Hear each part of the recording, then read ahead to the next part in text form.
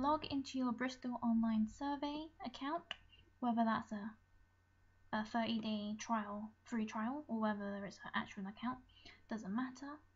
So I've already got one here, but I'll show you how to make a new one. So you press create new, give it a title, create survey.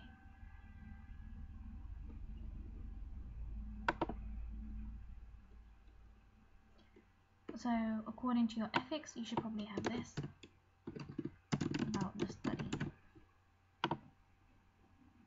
So this is where you want to give implied consent through a note. By completing this survey, you are giving consent for the data to be used. And then you can put down the rest of the consent form, like I understand this and that and this. And then make sure the important bit is to mention a right of withdrawal. And then you want to add a new page. This is going to be the demographics about you.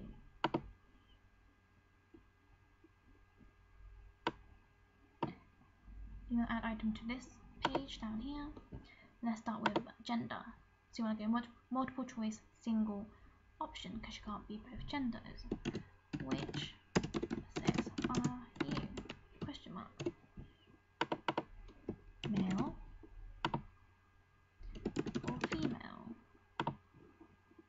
This is important. You need to go to advanced options and go to required, because people can accidentally miss out a question or just not answer it, and then your data won't be able to be used. Add your question. Now it's annoying because you had to press extra options, I think. So you can go to this little cog bar and press copy and paste it down here. So it's the next question, so that's question 2.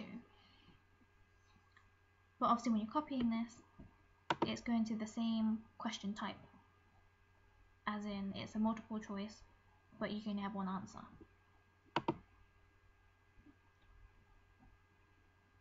So you can change the question to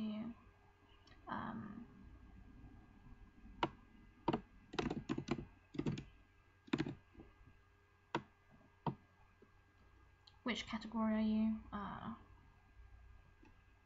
don't know. The point is that they can only choose one, and then you don't have to press make it required again, because it's already got the star.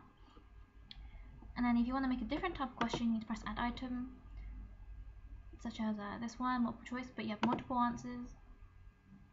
But when you start a new question, you'll have to do that advanced thing required.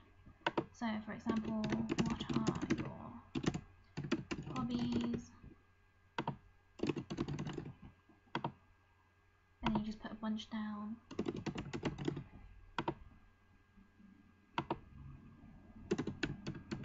And I think you get the point.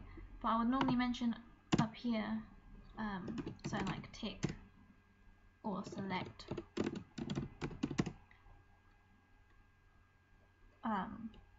more than one answer if appropriate. And then you would add that.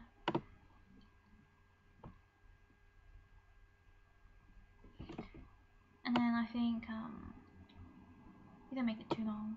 Add a new page, because bear in mind that they're going to be scrolling this down. So I think once you have your demographics, you want to actually go onto the actual questionnaire. So normally it's like a scale, so I don't know, relationship satisfaction scale maybe, like that.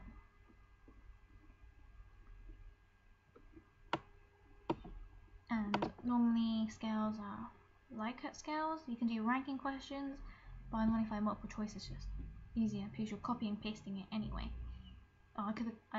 You could have gone up here and copied and pasted it down here, but you can always start a new one because you'll be pasting a lot, especially in these types of questionnaires. So rate how happy you are. So 1 is happy. You got 2, 3. Obviously, I want you should word that properly. Normally have 5, or you're gonna have like 7 in the Likert scale, and then you have like 7 unhappy.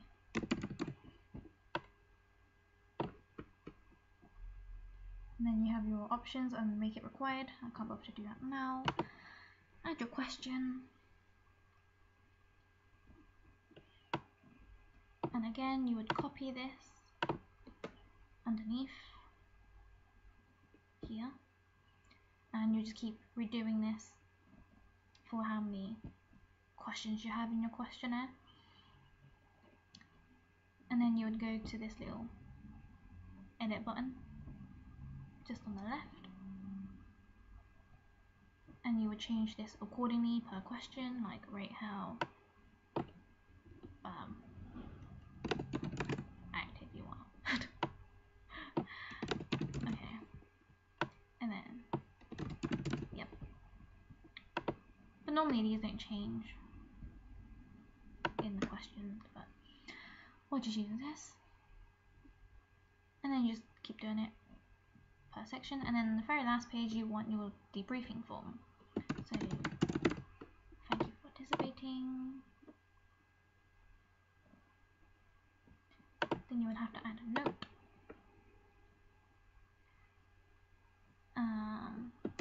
Contact, and then you put in your email, whatever. If any queries, add note. Okay, so that's your questionnaire done. You want to go on to survey appearance. This is only if you want to, but it normally makes it look more professional by adding the logo in, and then you can choose like a theme. I don't know why I chose Scrubs, but it's a Scrubs now. Save.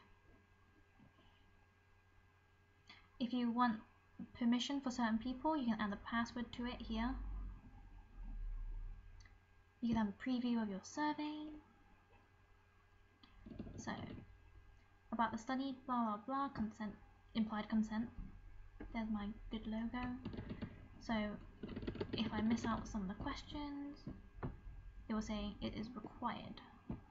So you have to answer it.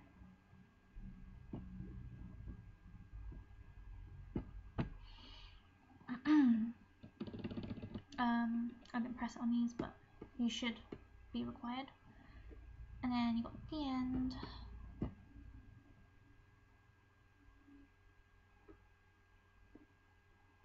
Then you would go on to distribute. Make sure you have your ethics approved before you distribute it. So once you distribute it, you can press launch survey. But before that, you want to go through your settings. You can change the dates, change the survey title. You can make this short so people remember it. Oops. Press save. And then you just wait for everyone to... Okay. You will press save, making sure it's a name you can use. And then you want to... Then you'll have just wait for participants. And then you go to analyze. And you'll see this in a separate video on how to check, how to check out your results, well, data collection.